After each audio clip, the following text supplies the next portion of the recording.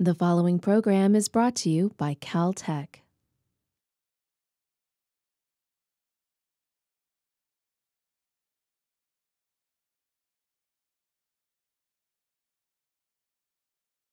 Welcome back.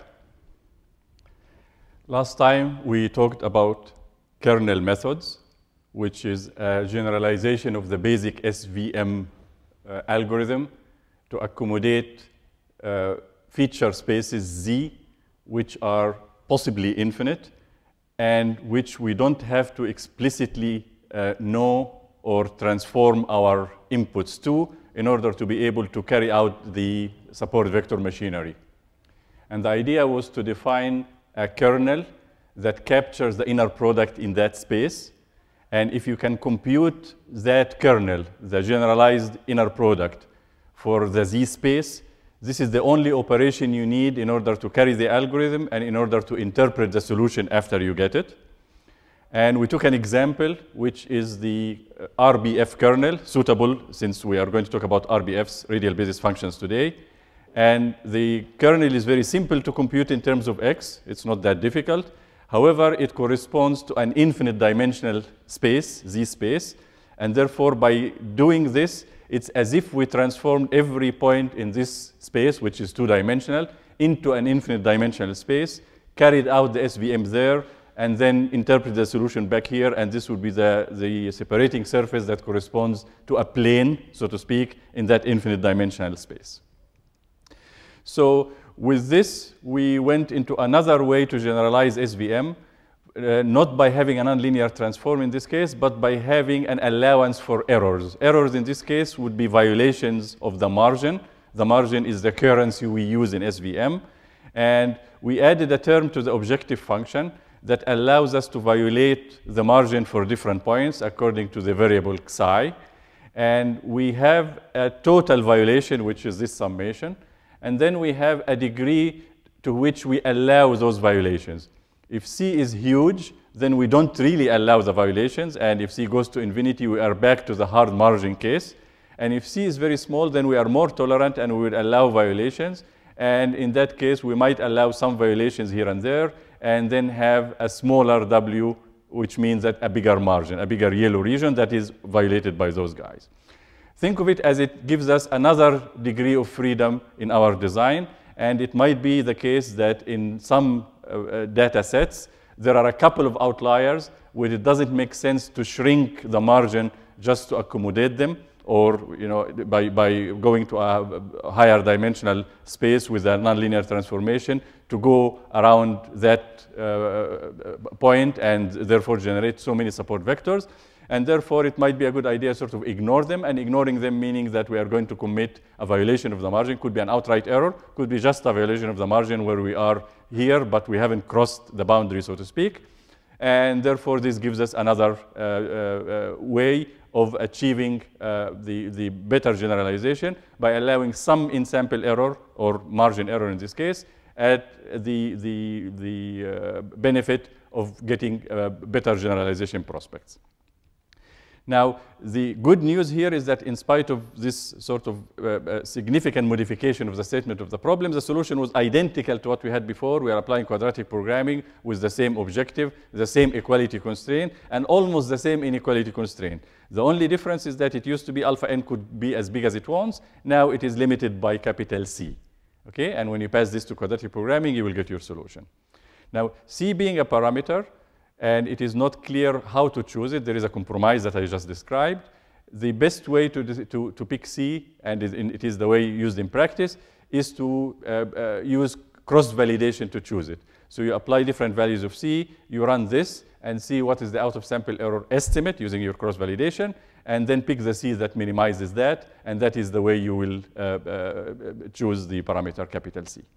Okay, so that ends the basic part of SVM, the hard margin, the soft margin, and the nonlinear transforms together with the kernel version of them. Together, they are a technique really that is superb for classification, and it is by the choice of many people, the model of choice when it comes to classification. Very small overhead, there is a particular criteria that makes it better than just choosing a random separating plane, and therefore it does reflect on the out-of-sample performance. Today's topic is a new model, which is radial basis functions. Not so new, because we had a version of it under SVM, and we'll be able to relate to it.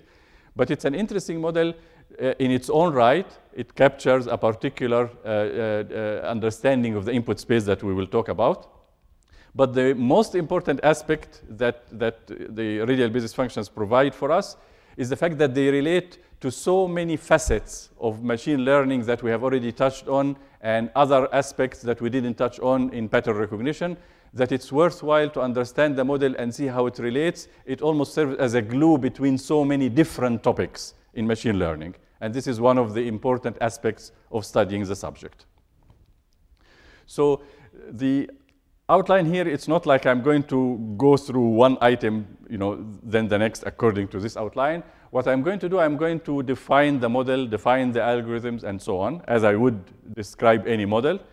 In the course of doing that, I will be able at different stages to relate RBF to, in the first case, nearest neighbors, which is a standard model in pattern recognition. We will be able to relate it to neural networks, which we have already studied, to kernel methods. Obviously, it should relate to the RBF kernel, and it will. And finally, it will relate to regularization, which is actually the origin in function approximation for the study of RBFs. OK. So let's first describe the basic radial basis function model. The idea here is that every point in your data set, will influence the value of the hypothesis at every point x. Well, that's nothing new. That's what happens when you are doing machine learning. You learn from the data, and you choose a hypothesis. So obviously, that hypothesis will be affected by the data. But here, it's affected in a particular way. It's affected through the distance. So a point in the data set will affect the nearby points more than it affects the faraway points. That is the key component that makes it a radial basis function. OK, so let's look at a picture here.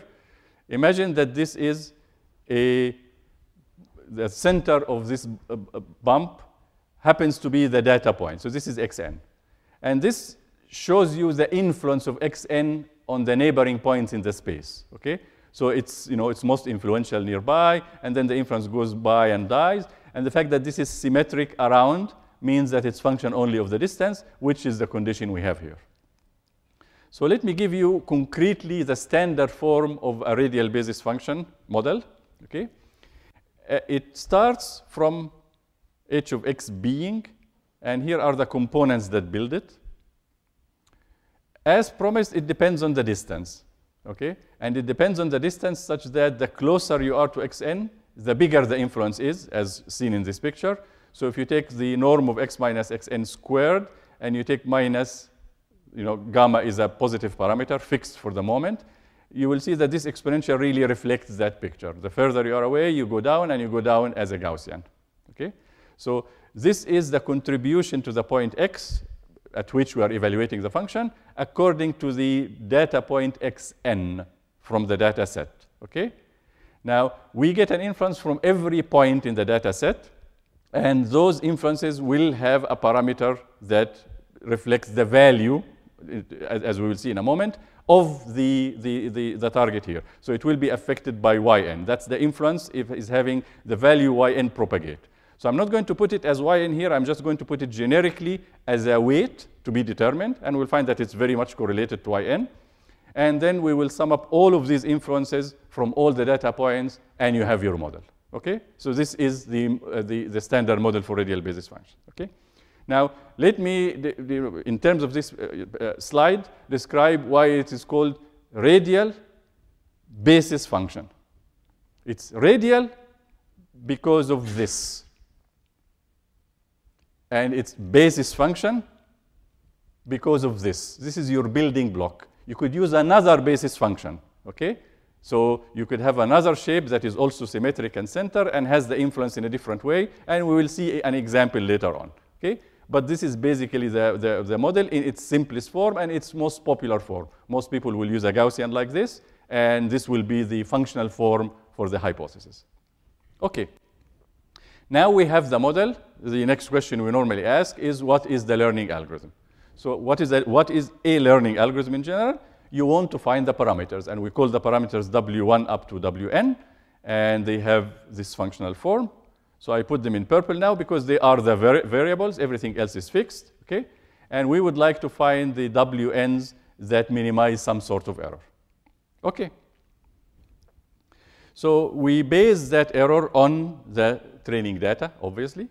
So what I'm going to do now, I'm going to evaluate the hypothesis on the data points and try to make them match the target value on those points. So try to match them y, okay? So as I said, Wn will be exactly yn, but it will be affected by it, okay? Now, there is an interesting point of notation because the points appear explicitly in the model. Xn is the nth training input, okay? And now I'm going to evaluate this on a training point in order to evaluate the in-sample error, okay? So because of this, there will be an interesting notation. When we, let's say, ask ambitiously to have the in-sample error being 0, I want to be exactly right on the data points. I should expect that I will be able to do that. Why? Because really, I have quite a number of parameters here, don't I? Okay? I mean, I have capital N data points, and I'm trying to learn capital N parameters, okay? Notwithstanding the generalization ramifications of that statement, it should be easy to get parameters that really knock down the in-sample error to 0, okay? So in doing that, what I'm going to do, I'm going to apply this to every point xn and ask that the output of the hypothesis be equal to yn, no error at all. So indeed, the in-sample error will be 0. So let's substitute in the equation here, and this is true for all n up to capital N, and here is what you have, okay? First, you realize that I changed the name of the dummy variable, the index here, okay? I changed it from n to m, okay? And this goes with xm here, okay? The reason I did that because I'm going to evaluate this on xn, and obviously you shouldn't have a sort of recycling of the dummy variable as a genuine variable, okay? So in this case, you want this quantity, which will be in this case, be the evaluation of h at the point xn. You want this to be equal to yn. That's the condition. And you want this to be true for n equals 1 to capital N. Okay? Not that difficult to solve, so let's go for the solution. Okay? Okay, so these are the equations. They ask ourselves how many equations and how many unknowns. Okay? Well, I have capital N data points, so I'm listing capital N of these equations. So indeed, I have capital N equations. How many unknowns do I have? Well, what are the unknowns? The unknowns are the W's. And I happen to have N unknowns. Okay? That's familiar territory. So all I need to do is just solve it. So let's put it in matrix form, which will make it easy. Okay? So here is the matrix form with all the coefficients for n and m. Okay? So you can see that this goes from 1 to n, and in this thing, the second guy goes from 1 to n. Okay? So these are the coefficients. You multiply this by a vector of w's. Okay? So I'm putting all the n equations at once, as in matrix form. And I'm asking this to be equal to the vector of y's. Okay? So let's call the matrices something. So this matrix I'm going to call phi. And I am recycling the notation phi. Phi used to be the nonlinear transformation. And this is indeed a nonlinear transformation of sorts. Slight difference that we will discuss, but we can call it phi. And then these guys will be called the standard name, the vector w and the vector y. Okay? What is the solution for this?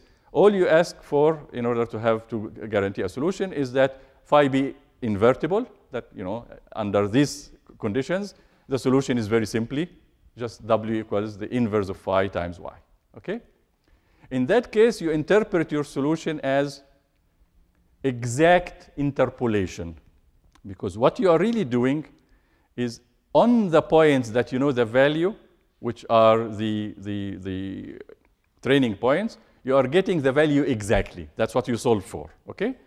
And now the kernel, which is the Gaussian in this case, what it does is interpolate between the points, okay, to give you the value on the other x's, okay? And it's exact because you get it exactly right on those points. Okay. Now, let's look at the effect of gamma. There was a gamma, a parameter that I considered fixed from the very beginning, and this guy, so I'm highlighting it in red, okay? So when I give you a value of gamma, you carry out the machinery that I just described, okay? But you suspect that gamma will affect the outcome, and indeed it will. So let's look at two situations. Let's say that gamma is small. What happens when gamma is small? What happens is that this Gaussian is wide, okay?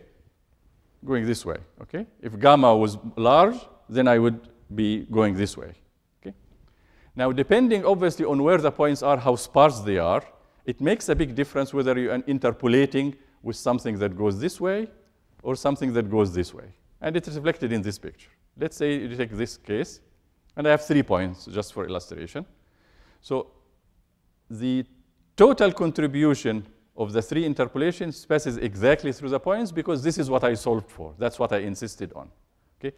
But the small gray ones here are the contribution according to each of them. So this would be W1, W2, W3, if these are the points. And when you add W1 times the Gaussian plus W2 times the Gaussian, etc., you get a curve that gives you exactly the Y1, Y2, and Y3.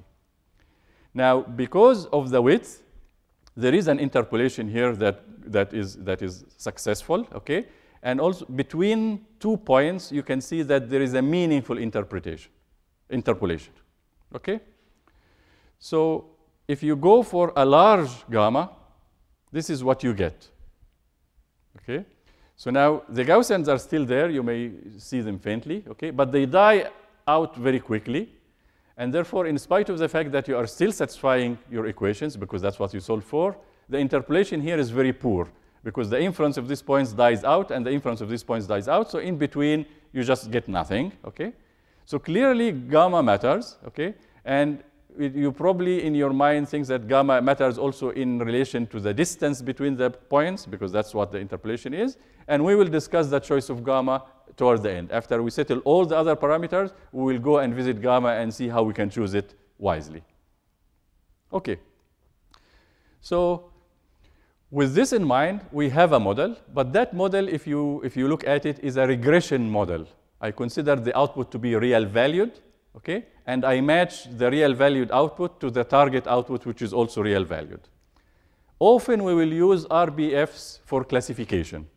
So when you look at h of x, which used to be regression this way, it gives you a real number, okay? Now we are going to take, as usual, the sign of this quantity, +1 or -1, and interpret the output as a yes-no decision. And we would like to ask ourselves, how do we learn the w's under these conditions? Okay? That shouldn't be a very alien situation to you, because you have seen before linear regression used for classification. That is pretty much what we are going to do here. We are going to focus on the inner part, which is the signal, before we take the sign. And we are going to try to make the signal itself match the +-1 target, like we did when we used linear regression for classification.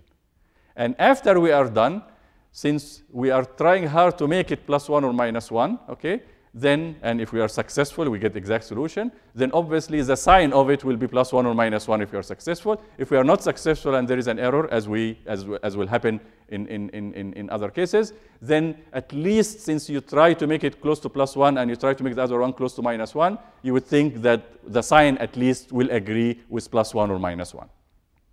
Okay, so the signal here is what used to be the whole hypothesis value.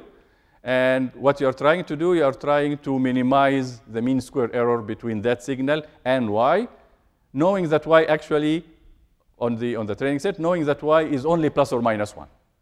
Okay?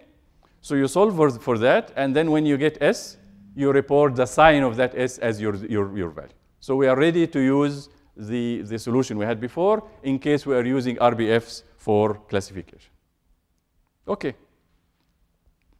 So now we come to the observation that the radial basis functions are related to other models. And I'm going to start with a model that we didn't cover. It's extremely simple to cover in 5 minutes, okay? And it shows an aspect of radial basis functions that is important. So this is the nearest neighbor method. So let's look at it. The idea of nearest neighbor is that I give you a data set, and each data set has a value yn. Could be a label if you are talking about classification. Could be a real value. And what you do for classifying other points or assigning values to other points is very simple. You look at the closest point within the training set to the point you are considering. So you have x. You look at what is x sub small n in the training set that is closest to me in Euclidean distance. And then you inherit the label or the value that that point has. Very simplistic. So here is a case of a classification. The data set are the red pluses and the blue circles. And what I'm doing is that I'm applying this rule of classifying every point on this plane, which is the script x, the input space, according to the label of the nearest point within the training set. So as you can see, if I take a point here, this is the closest. That's why this is pink. And here it's still the closest. Once I'm here, this guy becomes the closest, and therefore it gets blue. So you end up, as a result of that, as if you are breaking the plane into cells. Each of them has the label of a point in the training set that happens to be in the cell. And this tessellation of the plane into these cells describes the boundary for your decisions. Okay? This is the nearest neighbor method. Okay? Now, if you want to implement this using radial basis functions, there is a way to implement it. It's not exactly this, but it has a similar effect, where you basically are trying to take an influence of a nearby point, okay? And that is the only thing you are considering. You are not considering other points. So let's say you take the basis function in this case to look like this. Instead of a Gaussian, it's a cylinder. So it's still symmetric, depends on the radius, but the dependence is very simple. I'm constant, and then I go to 0. So it's very abrupt. So in that case, I'm not exactly getting this, but what I'm getting is a cylinder around every one of those guys that inherits the value of that point. And obviously, there is a question of the overlaps and whatnot, and that is what makes it different from here. Okay. So in both of those cases, it's fairly brittle. Okay. You go from here to here, you immediately change values, and if there are points in between, you keep changing from blue to red to blue, and so on. In this case, it's even more brittle, and so on. So in order to make it less abrupt, the nearest neighbor is modified to becoming k nearest neighbor. That is, instead of taking the value of the closest point, you look for, let's say, for the 3 closest points, or the 5 closest points, or the 7 closest points, and then take a vote.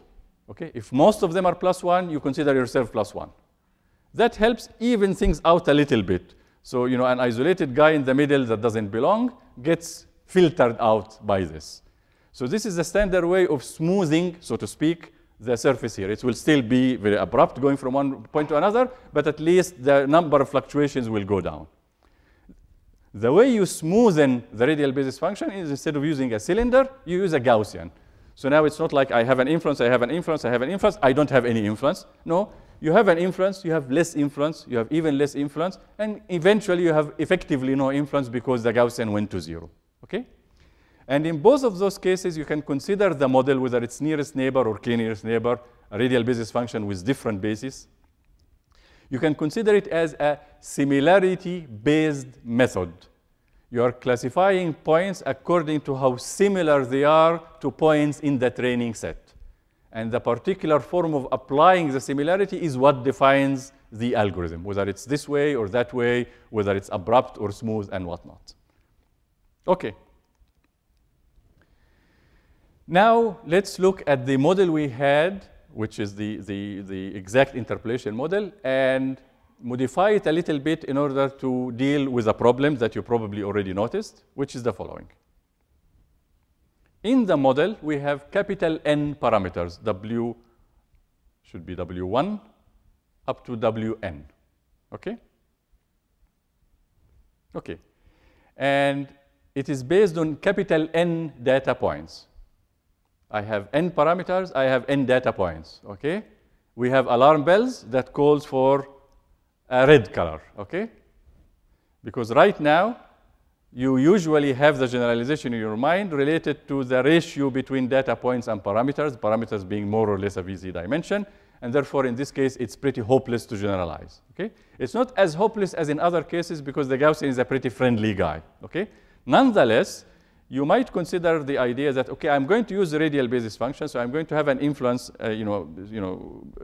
symmetric and all of that, but I don't want to have every point have its own influence. What I'm going to elect a number of important centers for the data, have these as my centers, and have them influence the neighborhood around them. Okay? So what you do, you take capital K, which is the number of centers in this case, and hopefully it's much smaller than n, so that the generalization worry is mitigated. And you define the centers. These are vectors, mu1 up to mu sub k, as the centers of the radial basis functions, instead of having x1 up to xn, the data points themselves being the center. Okay? Now, those guys live in the same space. These guys, let's say in a d-dimensional Euclidean space, these are exactly in the same space, except that they are not data points. They are not necessarily data points. We may have elected some of them as being important points, or we may have elected points that are simply representative and don't coincide with any of those points. Generically, there would be mu1 up to mu k. Okay? And in that case, the functional form of the radial basis function changes form, and it becomes this. So let's look at it. Used to be that we are counting from 1 to capital N, now from 1 to capital K, and we have W. So indeed, we have fewer parameters. Okay? And now we are comparing the x that we are evaluating at, not with every point, but with every center. Okay? And according to the distance from that center, the influence of that particular center, which is captured by WK, is contributed. And you take the contribution of all the centers, and you get the value. Exactly the same thing we did before, except with this modification that we are using centers instead of points. Okay. So the parameters here now are interesting because I have WKs are parameters, and I'm supposedly going through this entire exercise because I didn't like having capital N parameters. I want only K parameters. But look what we did. Mu Ks now are parameters, right? I don't know what they are, okay? And I have capital K of them. That's not a worry because I already said that K is much smaller than N. But each of them is a d-dimensional vector, isn't it? Okay? So that's a lot of parameters. Okay? So if I have to estimate those, etc., I haven't done a lot of progress in this exercise. But it turns out that I will be able, through a very simple algorithm, to estimate those without touching the outputs of the training set. So without contaminating the data. That's the key. Okay? So 2 questions. How do I choose the centers? Which is an interesting question because I have to choose it now. If I want to maintain that the number of parameters here is small, I have to choose it without really consulting the YNs, the values of the data out the output at the training set. Okay? And the other question is how to choose the weights. Okay? Choosing the weights shouldn't be that different from what we did before. It would be a minor modification because it has the same functional form. This one is the interesting part, or at least the novel part. Okay, so let's talk about choosing the centers. What we are going to do, we are going to choose the centers as representative of the data inputs. I have capital N points. They are here, here, and here. And the whole idea is that I don't want to assign a radial basis function for each of them, okay? And therefore, what I'm going to do, I'm going to have a representative. Would be nice for every group of points that are nearby to have a center near to them so that it captures this cluster. This is the idea, okay? So you are now going to take xn, okay, and take a center which is the closest to it and assign that point to it. So here is the idea. I have the points spread around.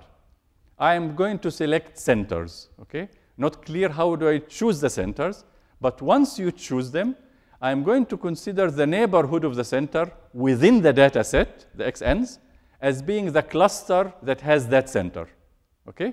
If I do that, then those points are represented by that center, and therefore, I can say that their influence will be propagated through the entire space by the radial basis function that is centered around this one. Okay? Okay, so let's do this. It's called k-means clustering, okay? Because the center for the points will end up being the mean of the points, as we'll see in a moment. And here is the formalization. You split the data points, x1 up to xn, into groups, clusters, so to speak, hopefully points that are close to each other. And you call this S1 up to Sk. So each cluster will have a center that goes with it. And what you minimize in order to make this a good clustering, and these are good representative centers, is to try to make the points close to their centers, okay? So you take this for every point you have, but you sum up over the points in the cluster. So you take the points in the cluster whose center is this guy, and you try to minimize the mean square error there. Mean square error there in terms of Euclidean distance, okay? So this takes care of one cluster, S sub small k, okay? You want this to be small over all the data. So what you do is you sum this up over all the clusters. So that becomes your objective function in clustering, okay? So someone gives you capital K, that is the choice of the actual number of clusters is a different issue. But let's say capital K is 9. I give you 9 clusters, okay? Then I'm asking you to find the mu's and the break up of the points into the SKs such that this value assumes its minimum. If you succeed in that, then I can claim that this is good clustering and these are good representatives of the cluster. Okay, so now I have some good news and some bad news, okay? The good news is that finally we have unsupervised learning. I did this without any reference to the label yn. I'm taking the inputs and producing some organization of them, as we discussed the main goal of unsupervised learning is, okay? So we are happy about that, okay? Now the bad news. The bad news is that the problem, as I stated it, is NP hard in general, okay? It's a nice unsupervised problem, but not so nice. It's intractable if you want to get the absolute minimum, okay? So our goal now is to go around it. That sort of problem being NP hard never discouraged us. Remember, with neural networks, we said that the absolute minimum of that error, in the general case, finding it would be NP hard. And we ended up with saying, okay, we will find some heuristic, which was gradient descent in this case, that led to backpropagation. We'll start with a random configuration and then descend, and we'll get not to the global minimum, which is the finding of which is NP hard, but a local minimum, hopefully a decent local minimum. We'll do exactly the same thing here. Okay, so here is the iterative algorithm for solving this problem, the k-means, and it's called Lloyd's algorithm. It is extremely simple to the level where the contrast between this algorithm, not only in the specification of it, but how quickly it converges, and the fact that finding the global minimum is NP hard is rather mind-boggling, okay? So here is the algorithm. What you do is you iteratively minimize this quantity, okay? So you start with some configuration and get a better configuration. And as you see, I have now two guys in purple, which are my parameters here. Mu's are parameters by definition. These I'm trying to find what they are. But also the sets S sub k, the clusters are parameters. I want to know which guys go into them. These are the two things that I'm determining. So the way this algorithm does is that it fixes one of them and tries to minimize the other. So it tells you for this particular membership of the clusters, could you find the optimal centers? Okay. Now that you find the optimal centers, forget about the clustering that resulted in that. These are centers. Could you find the best clustering for those centers? And keep repeating, back and forth. So let's look at the steps. You are minimizing this with respect to both, so you take one at a time. Okay? So now you update the value of mu. Okay? How do you do that? You take the fixed clustering that you have. So you have already a clustering that is inherited from the last iteration. Okay? What you do, you take the mean of that cluster. You take the points that belong to that cluster, you add them up and divide by their number. Okay?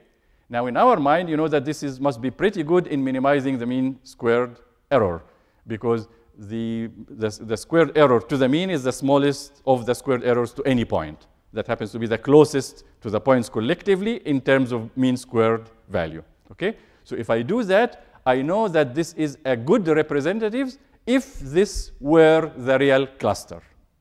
Okay? So that's the first step. So now I have new mu k's.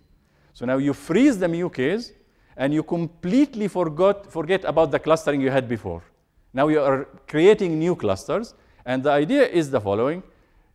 You take every point, and you measure the distance between it and mu k, the newly acquired mu k. And you ask yourself, is this the closest of the mu's that I have? So you compare this with all the other guys, okay? And if it happens to be smaller, then you declare that this xn belongs to sk. Okay? You do this for all the points, and you create a full clustering.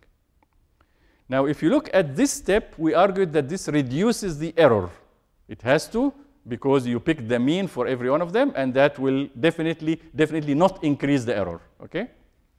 This will also decrease the error, because the worst that it can do is take a point from one cluster and put it in another. But in doing that, what did it do? It picked the one that is closest. So the term that used to be here is now smaller because it went to the closer guy. So this one reduces the value, this one reduces the value. You keep back and forth, and the quantity is going down. Are we ever going to converge?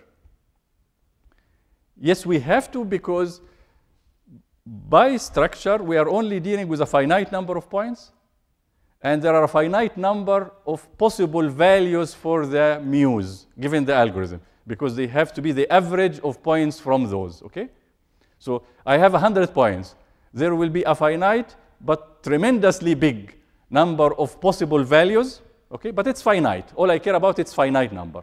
And as long as it's finite and I'm going down, I will definitely hit a minimum, okay? It will not be the case that it's a continuous thing and I'm doing half, and then half again, and half of half, and never arrive. Here, you will arrive perfectly at a point, okay?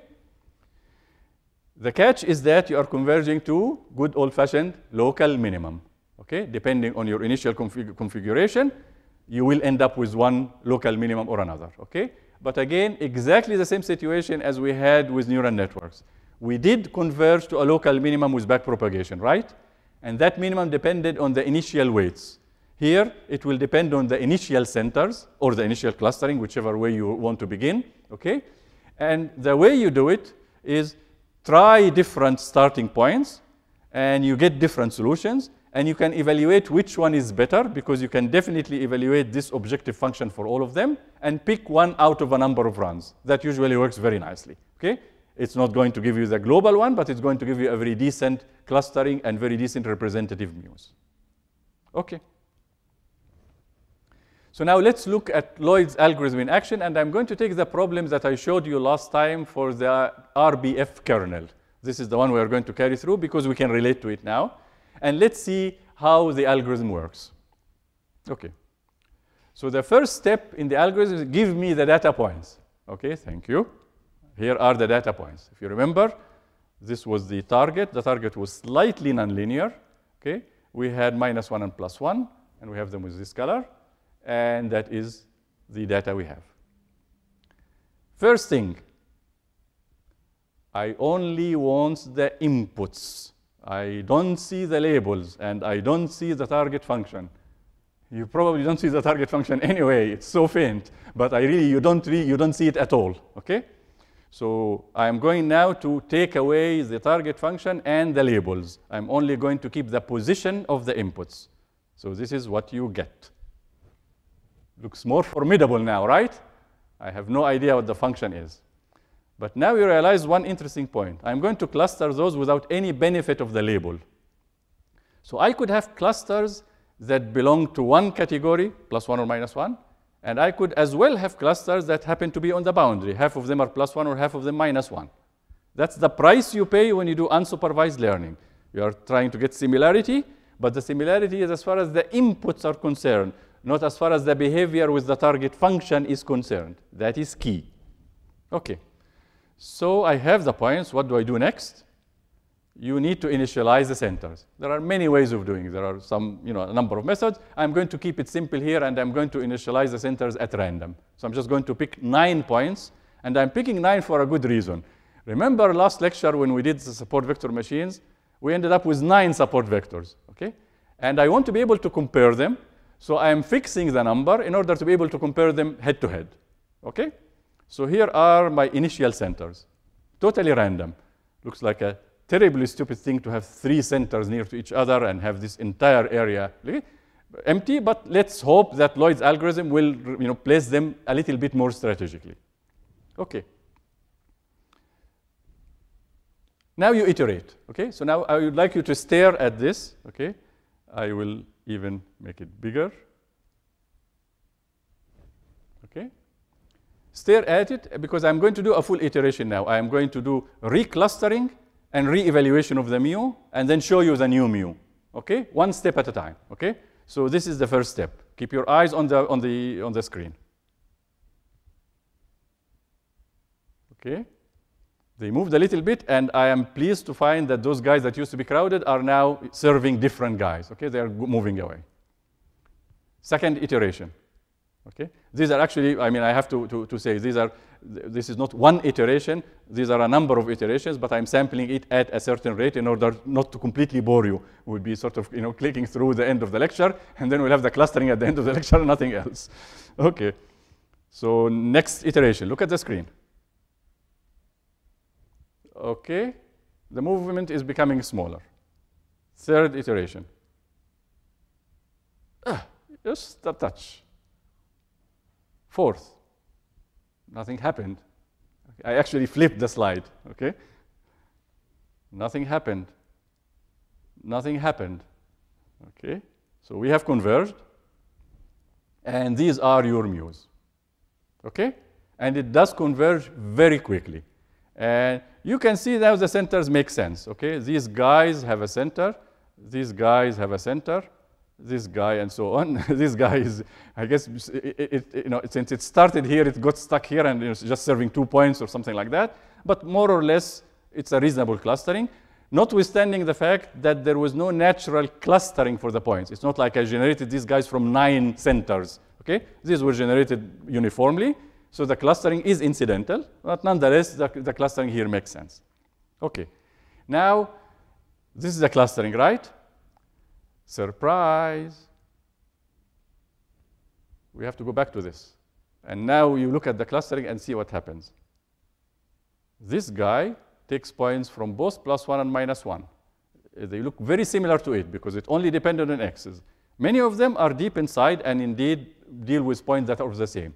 The reason I'm making an issue of this because the way the center will serve as a center of influence for affecting the value of the hypothesis. It will get a WK, and then it will propagate that WK according to the distance from itself.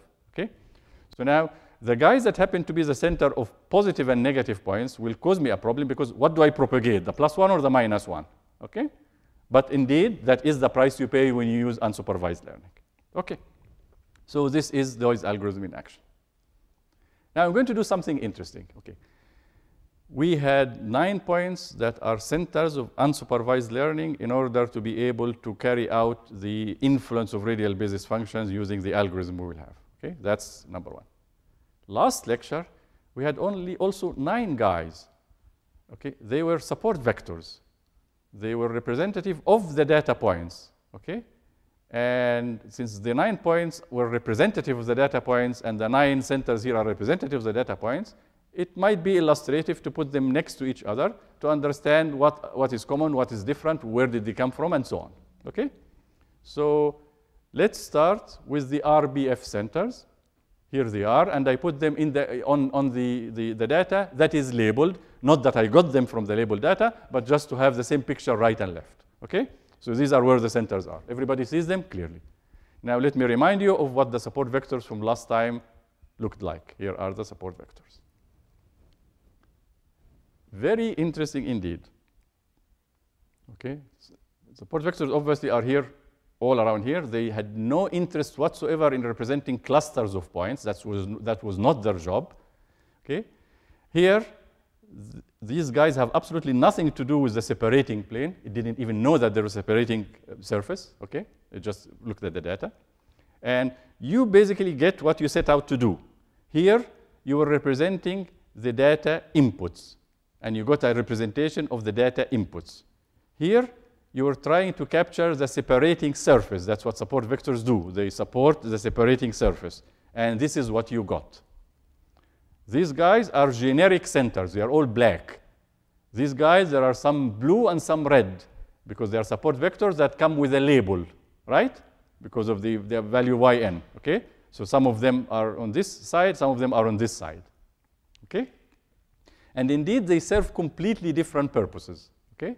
And it's rather remarkable that we get two solutions using the same kernel, which is the RBF kernel, using such an incredibly different diversity of approaches. So this was just to show you the difference between when you do the choice of important points in an unsupervised way, and here patently in a supervised way. Choosing the support vectors was very much dependent on the value of the target. The other thing you need to notice is that the support vectors have to be points from the data, okay? The mu's here are not points from the data. They are average of those points, but they end up anywhere. So if you actually look, for example, at these 3 points, okay? You go here, and one of them became a center. One of them became a support vector, okay? On the other hand, this point doesn't exist here. It's just a center that happens to be anywhere in the plane. Okay. So now we have the centers, okay? So I will give you the data. I tell you K, capital K equals 9. You go and you do your Lloyd's algorithm, and you come up with the centers, and half the problem of the choice is now solved. And it's the big half, because the centers are vectors of d dimension, and now I found the centers without even touching the labels. I didn't touch yn. So I know that I didn't contaminate anything, and indeed I have only the weights, which happen to be capital K weights, to determine using the labels, and therefore I have good hopes for generalization. Okay, so now I look at here, I froze it, it became black now because it has been chosen, and now I'm only trying to choose these guys. So WK, this is yn, okay? And I ask myself the same question. I want this to be true for all the data points if I can. And I ask myself, how many equations, how many unknowns? So I end up with n equations. Same thing, I want this to be true for all the data points. I have capital N data points, so I have n equations. How many unknowns? The unknowns are the w's, okay? And I have capital K of them. And oops, K is less than n. I have more equations than unknowns, okay? So something has to give, and this fellow is the one that has to give. That's all I can hope for, okay? So I'm going to get it close in a mean squared sense, as we have done before, okay? Okay. I don't think you'll be surprised by anything in this slide. You have seen this before. Okay, so let's do it. This is the matrix phi now. It's a new phi. It has k columns and n rows. So according to our criteria that k is smaller than n, this is a tall matrix, okay?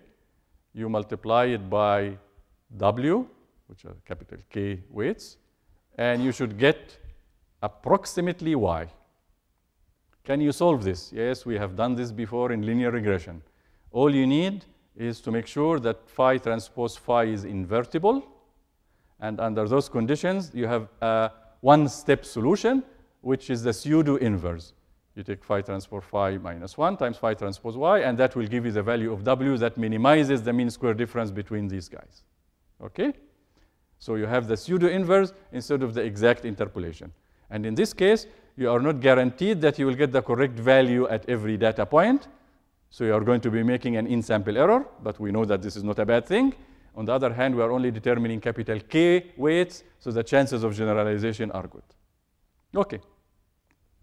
Now, I would like to take this and put it as a graphical network, and this will help me relate it to neural networks. Okay, so this is the second link. So we already related RBF to nearest neighbor methods, similarity methods. Now we are going to relate it to neural networks. So let me first put the diagram. Okay, so here is my illustration of it. I have X. I am computing the radial aspect, the distance from mu1, mu up to mu k. Okay, and then handing it to a nonlinearity. In this case, the Gaussian nonlinearity. You can have other basis functions, like we had the cylinder in one case, but cylinder is a bit extreme, but there are other functions.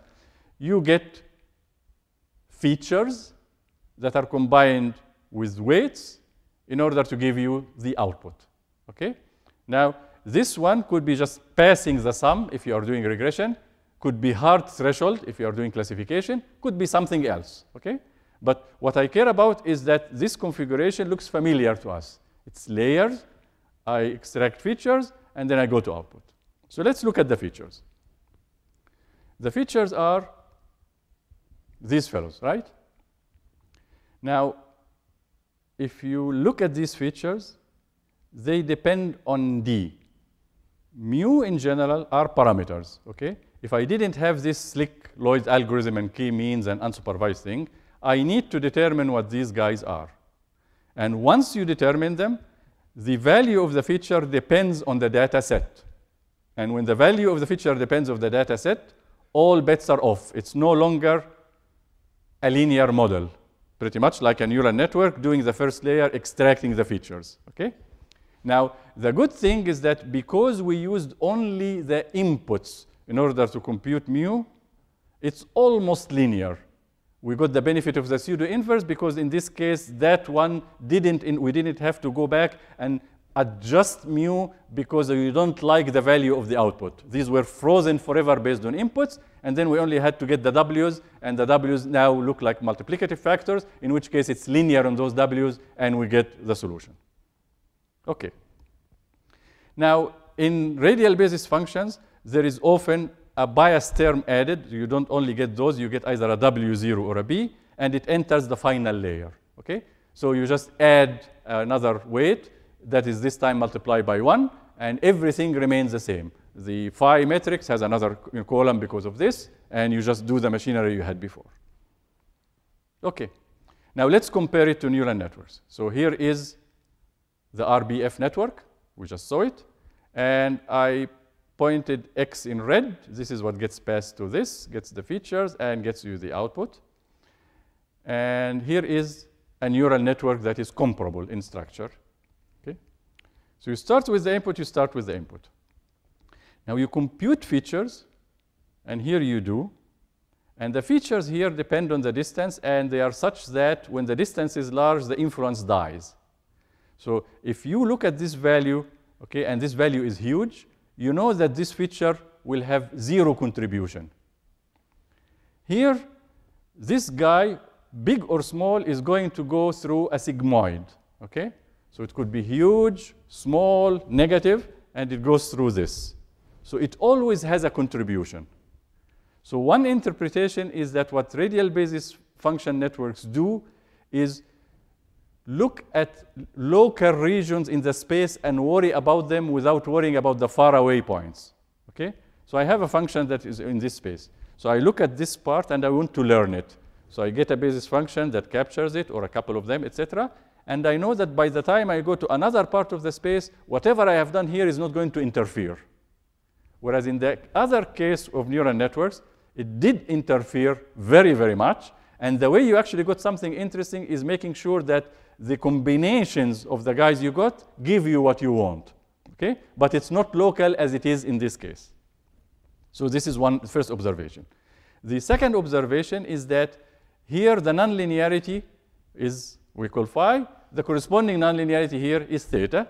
And then you combine with the W's and you get H, okay? So very much the same, except the way you extract features here is different, okay? And W here was full-fledged parameter that depended on the labels. We used backpropagation in order to get those, okay? So these are learned features, which makes it completely not a linear model.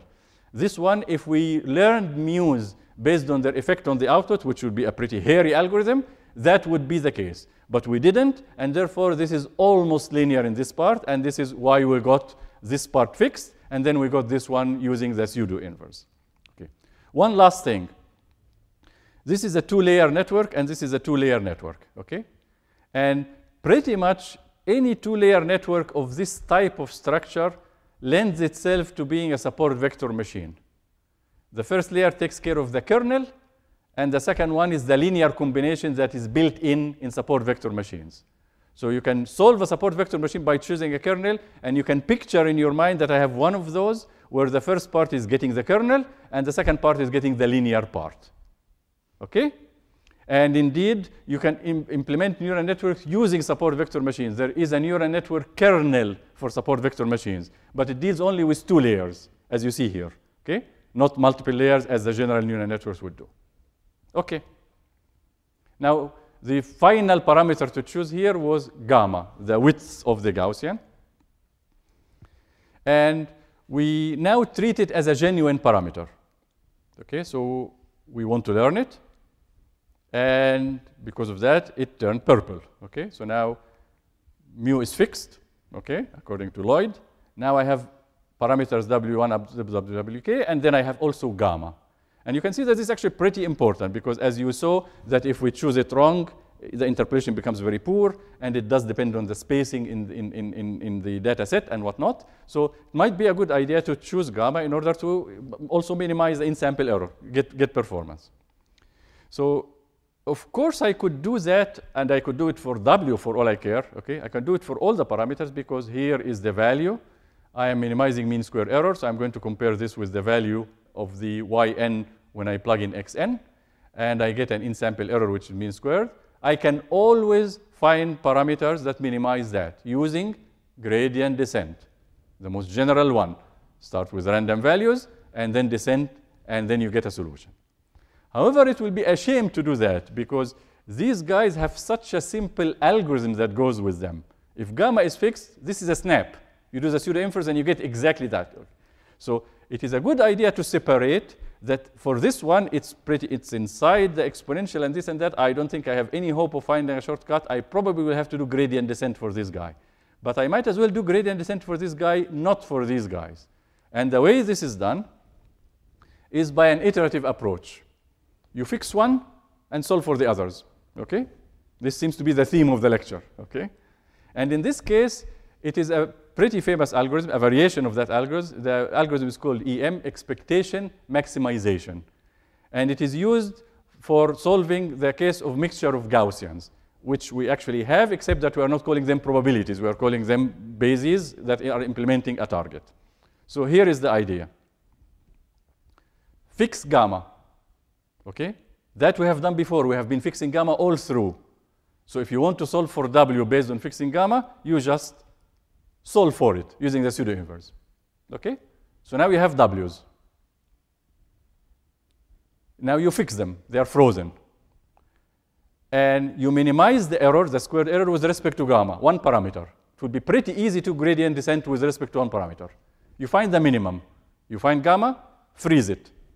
And now go back to step 1 and find the new W's that go with the new gamma.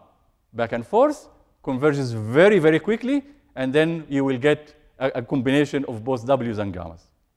And because it is so simple, you might be even encouraged to say, okay, why do we have one gamma? I have data sets. It could be that these data points are close to each other, and one data point is far away, okay? Now, if I have a center here that has to reach out further, and a center here that doesn't have to reach out, looks like a good idea to have different gammas for those guys. Granted. And since this is so simple, all you need to do is now have capital K parameters, gamma K. So you double the number of parameters, but the number of parameters is small to begin with, okay? And now you do the first step exactly. You fix the vector gamma, and you get these guys. And now you are doing gradient descent in a K-dimensional space. Okay, we have done that before. It's not a big deal. You find the minimum with respect to those, freeze them, and go back and forth. And in that case, you adjust the width of the Gaussian according to the region you are in the space. Okay. Now, very quickly, I'm going to go through 2 aspects of RBF, one of them relating it to kernel methods, which we already have seen the beginning of. We have used it as a kernel, so we'd like to compare the performance. And then I will relate it to regularization. So it's interesting that RBFs, as I described them, like intuitive, local, influence, all of that, you will find in a moment that they are completely based on regularization, and that's how they arose in the first place in function approximation. Okay. So let's do the RBF versus its kernel version. Okay. Last lecture, we had a kernel, which is the RBF kernel. Okay. And we had a solution with 9 support vectors, and therefore we ended up with a solution that implements this. Let's look at it. Okay. I am getting a sign that's a built-in part of support vector machines. They are for classification. I had this guy after I expanded the Z transpose Z in terms of the kernel. So I am summing up over only the support vectors. There are 9 of them. Okay?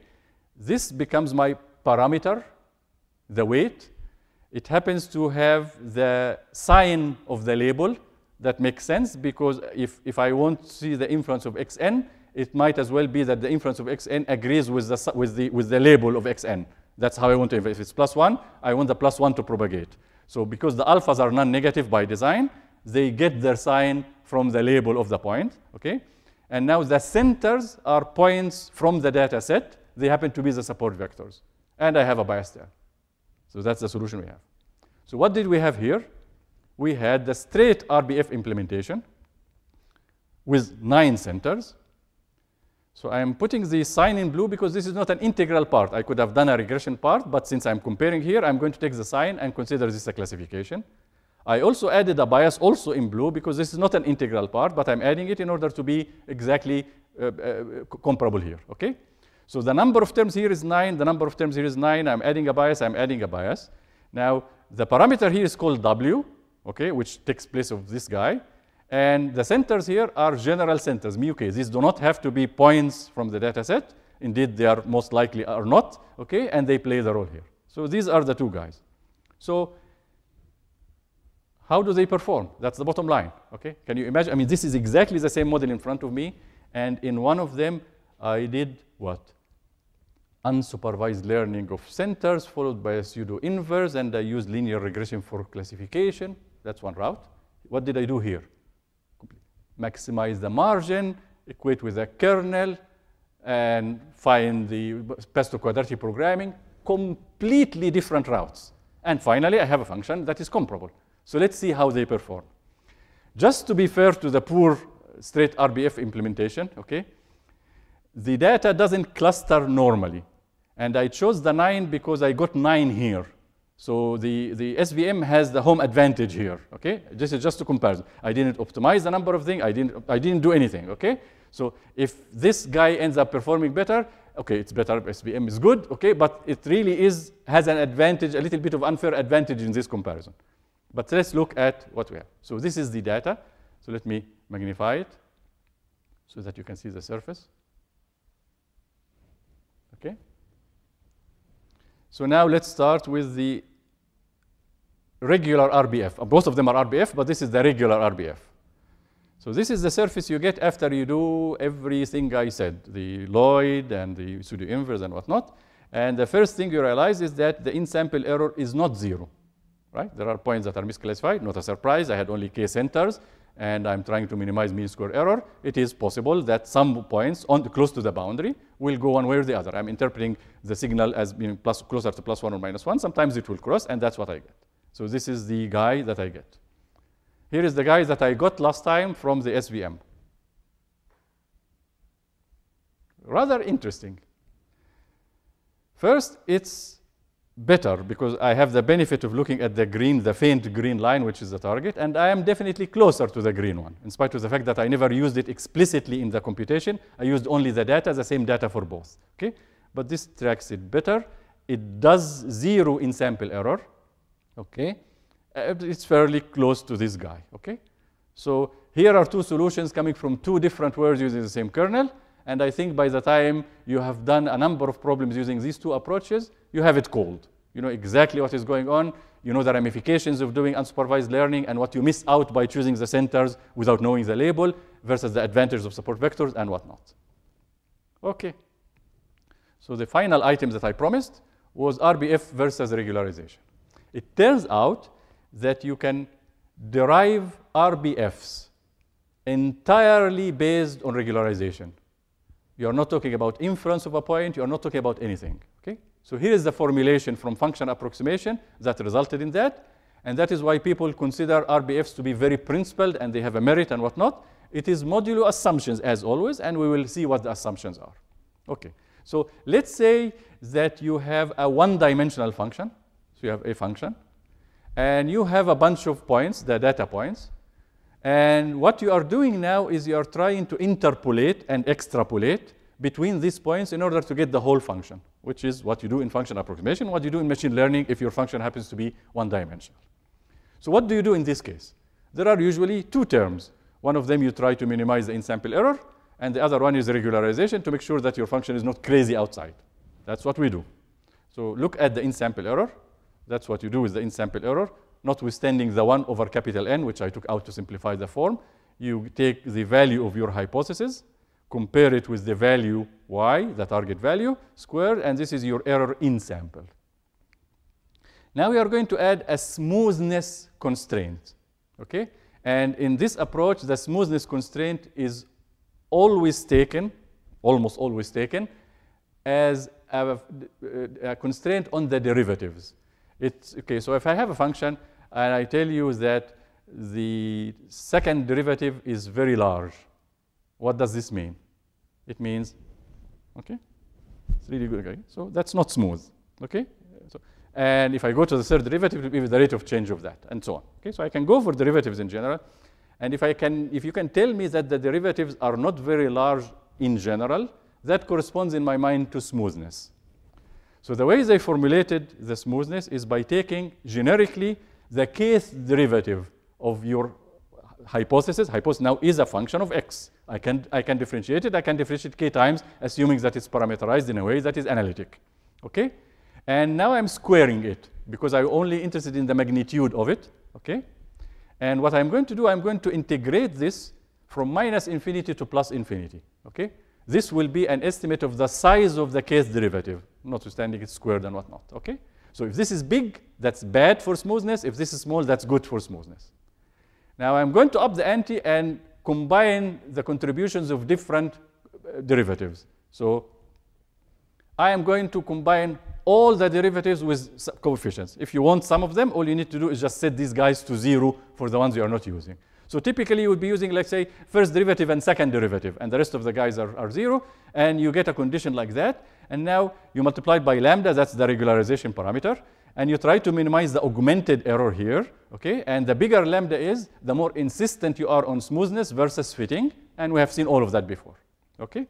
So the interesting is that if you actually solve this, okay, under conditions and assumptions and after an incredibly hairy mathematics that goes with it, okay, you end up with radial basis functions. What does that mean? It really means, okay, I'm looking for an interpolation, and I'm looking for as smooth an interpolation as possible in the sense of the sum of the squares of the derivatives with these coefficients. It's not stunning that the best interpolation happens to be Gaussian. That's all we are saying. So it comes out, and that's what gives it the sort of a bigger credibility as being a sort of, inherently self-regularized and whatnot, okay? And you get this is the smoothest interpolation, and that is one interpretation of radial basis functions, okay?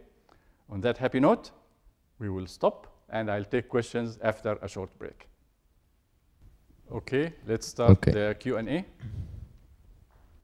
Okay, so first, can you explain again how does an SVM simulate a two-level neural network?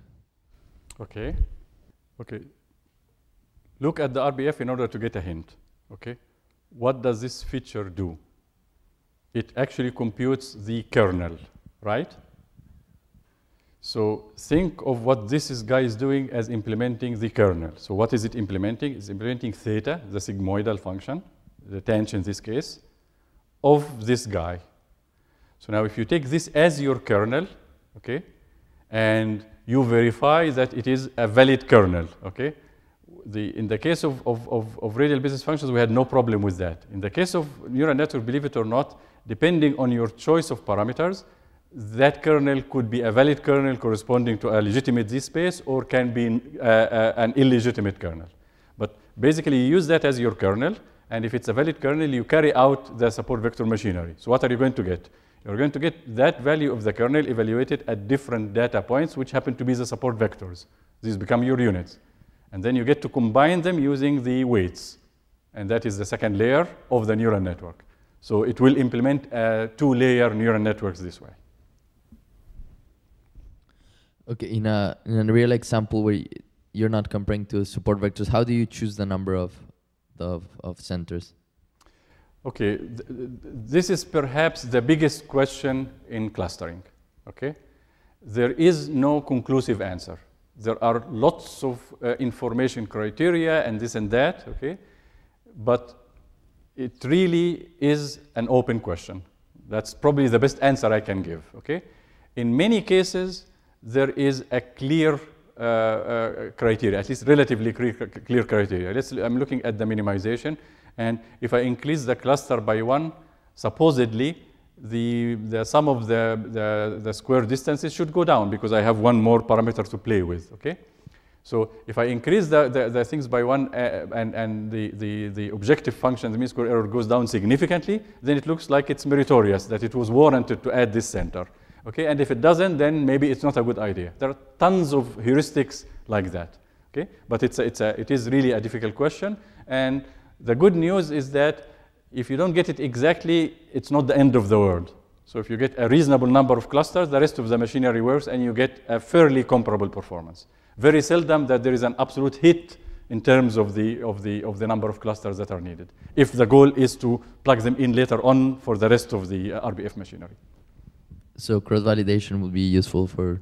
Validation would be one way of doing it. But I mean, there are so many things to validate with respect to, but this is definitely one of them.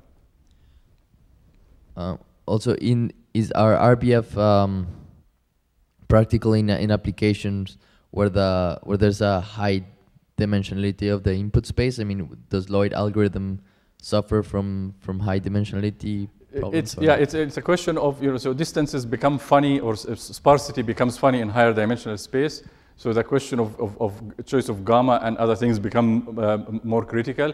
And if it's really very high dimensional space and you have few points, then it becomes very difficult to expect good interpolation. So there are difficulties, but the difficulties are inherent. The curse of dimensionality is inherent in this case, and I think it's not particular to RBFs. You use other methods, and you also suffer from one problem or another. And can you review again how to choose gamma? Okay.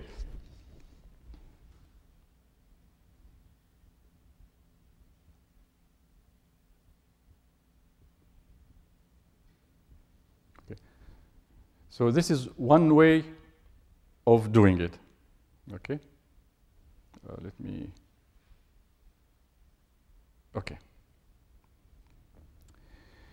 So here I am trying to take advantage of the fact that determining a subset of the parameters is easy. If I didn't have that, I would have treated all the parameters on equal footing, and I would have just used a general nonlinear optimization like gradient descent in order to find all of them at once, iteratively until I converge to a local minimum with respect to all of them. Now that I realize that when gamma is fixed, there is a very simple way in one step to get to the W's, I would like to take advantage of that. The way I'm going to take advantage of it is to separate the variables into two groups, okay? The expectation and the maximization, that's according to the EM algorithm, okay? And when I fix one of them, when I fix gamma, then I can solve for WKs directly. I get them, so that's one step. And then I fix W's that I have, and then try to optimize with respect to gamma according to the mean square error. So I take this guy with W's being constant, gamma being a variable, and I apply this to every point in the training set, x1 up to xn, and take it minus yn squared, sum them up. This is an objective function, and then get the gradient of that and try to minimize it until I get to a local minimum. And when I get to a local minimum, now it's a local minimum with respect to this gamma and with the WKs as being constant. There is no question of variation of the WKs in those cases. But I get a value of gamma at which I assume a minimum. Now I freeze it and repeat the iteration. And going back and forth will be far more efficient than doing gradient descent in all, just because one of the steps that involves so many variables is a one-shot. And usually the EM algorithm converges very quickly to a very good result. It's a very successful algorithm in practice. Okay, and going back to neural networks, now that you mentioned the relationship with the SVMs, in practical problems, is it necessary to have more than one hidden layer, or how is it? Well, in terms of the approximation, there is an approximation result that tells you can approximate everything using a two-layer neural networks, and the argument is fairly similar to the argument that we gave before. So it's not necessary, and if you look at people who are using neural networks, I would say the minority use more than 2 layers. So I wouldn't consider the restriction of 2 layers dictated by support vector machines as being a very prohibitive restriction in this case. But there are cases where you need more than 2 layers, and in that case you go just for the straightforward neural networks, and you have an algorithm that goes with that. There is an in-house question. Hi, Professor. I have a question at the beginning about slide 1. Is that slide 1? Yeah, why we come up with this Radial basis function? You said that because the hypothesis is affected by the data point which is closest to x. Okay, this is the slide you are referring to, right? Oh yeah, okay, this is slide. Yeah. So, is it because you assume that the target function should be smooth, so that's why we can use this? It turns out in hindsight that this is the underlying assumption. Okay. Because when we looked at solving the approximation problem with smoothness, we ended up with those radial basis functions. There is another motivation which I didn't refer to. It's a good opportunity to raise it. Let's say that I have a data set x1, x1y1, x2, y2 up to xn, yn. And I'm going to assume that there is noise, but it's a funny noise. It's not noise in the value y. It's noise in the value x. That is, I can't measure the input exactly. And I want to take that into consideration in my learning. The interesting ramification of that is that if I assume that there is noise, and let's say that the noise is Gaussian, which is a typical assumption. So although this is the x that was given to me, the real x could be here or here or here. And what I have to do, since I have the value y at that x, the value y itself I'm going to consider to be noiseless in that case. I just don't know where which x it corresponds to. Then you will find that when you solve this, you realize that what you have to do, you have to make the value of your hypothesis not change much by changing x, because you run the risk of missing. And if you solve it, you end up with actually having an interpolation which is Gaussian in this case. So you can arrive at the same thing under different assumptions. So there are many ways of looking at this, but definitely smoothness comes one way or the other, whether by just observing here, by observing the regularization, by observing the input noise interpretation or other interpretations. Okay, I see. Another question is about, I guess, slide 6. Is when we choose small gamma or large gamma, I guess here, yeah. So actually here just from this example, can we say that definitely small gamma is better than large gamma here? Well, small is relative, okay? Yeah. So the question is, this is related to the distance between points in the space, okay? Because the Gaussian will, the value of the Gaussian will decay in that space, okay? And this guy looks great if the 2 points are here, but the same guy looks terrible if the 2 points are here, because by the time you'll get here, it will have died out. So it's all relative, but relatively speaking, it's a good idea to have the width of the Gaussian comparable to the distances between the points, so that there is a genuine interpolation, okay? And the objective criteria for choosing gamma will affect that, because when we solve for gamma, we are using the k-centers. So you have points that have the center of the Gaussian, but you need to worry about that Gaussian covering the data points that are nearby, okay? And therefore, you are going to have the width of that up or down and the other one such that the influence gets to those points, okay? So the good news is that there is an objective criteria for choosing it, okay? This slide was meant to make the point that gamma matters, okay? Now that it matters, let's look at a principled way of solving it, and the other way was the principled way of solving it. So does that mean that choosing gamma makes sense when we have like fewer clusters than number of samples? Because in this case, we have 3 yeah, sure. This was not meant to be a utility for gamma. It was meant just to visually illustrate that gamma matters. But the main utility indeed is for the k-centers. Okay, I see. Because here, actually, for both cases, the in-sample error is zero, and the same generalization behavior. Absolutely, yeah. You are absolutely correct. So can we say that k, the number of clusters, is a measure of VC dimension in this sense? Well, it's a cause and effect. When I decide on the number of clusters, I decide on the number of parameters, and that will affect the VC dimension. Yes. So this is the way it is. Rather than the other way, I didn't want people to take the question as, oh, we want to determine the number of clusters, so let's look for the VC dimension. That would be the argument backwards. So the statement is correct, they are related, but the cause and effect is that your choice of the number of clusters affect the complexity of your hypothesis set. Not the reverse, but because I thought, for example, we have if you have n data and we know that what kind of VC dimension will give good generalization. So based on that, can we? Oh, so this is out of necessity. So you are not saying that this is the inherent number of clusters that are needed to this. This is what I can afford. Yeah, that's and in that case, it's true. But in this case, it's not the number of clusters you can afford. I mean, it is indirectly. It is the number of parameters you can afford because of the VC dimension. And because I have that many parameters, I have to settle for that number of clusters, whether or not they break the data points correctly or not. Yeah. Okay? So the only thing I'm trying to avoid is that I don't want people to think that this will carry an answer to the optimal choice of clusters from an unsupervised learning point of view. That link is not there. I see. But because, like in this example we deal with, it seems there's no natural cluster in the input sample. It's uniformly distributed in the input space. Correct. So that's and in many cases, you even if there is clustering, you don't know the inherent number of clusters. Okay, but again, the saving grace here is that we can do sort of a half-cooked clustering just to have a representative of some points. Okay, and then let the supervised stage of learning take care of getting the values right. Okay, so it is just a way you think of clustering here. It's just I'm trying in order, instead of using all the points, I'm trying to use k-centers, and I want them to be as representative as possible, and that will put me ahead of the game. Okay, and then the real test would be when I plug it into the supervised. Okay, thank you, Professor. Absolutely. Very good. Are there cases when RBFs are actually better than SVMs? Or? I mean, okay. So I mean, you can run them in a number of cases, and for if the data is clustered in a particular way, and the clusters happen to have a common value, then you would expect that doing the unsupervised learning will get me ahead. Whereas the SVMs now are on the boundary, and they have to be such that the cancellations of RBFs will give me the right value. So you can definitely create cases where one will win over the other. Okay, most people will use the RBF kernels, the SVM approach.